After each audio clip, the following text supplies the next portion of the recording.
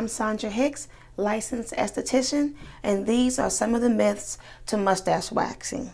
People have a lot of misconceptions about mustache waxing. I can tell you now, it does not make the hair grow back thicker. The first myth is that your hair grows back darker after waxing. This is false. In reality, the hair grows back the same color as it was prior to your first waxing. The next myth is that the hair grows back thicker after waxing, but the reality is that it does not. In fact, it actually makes the hair grow back thinner and smoother. Another misconception is that people believe that waxing will make the skin dry and rough.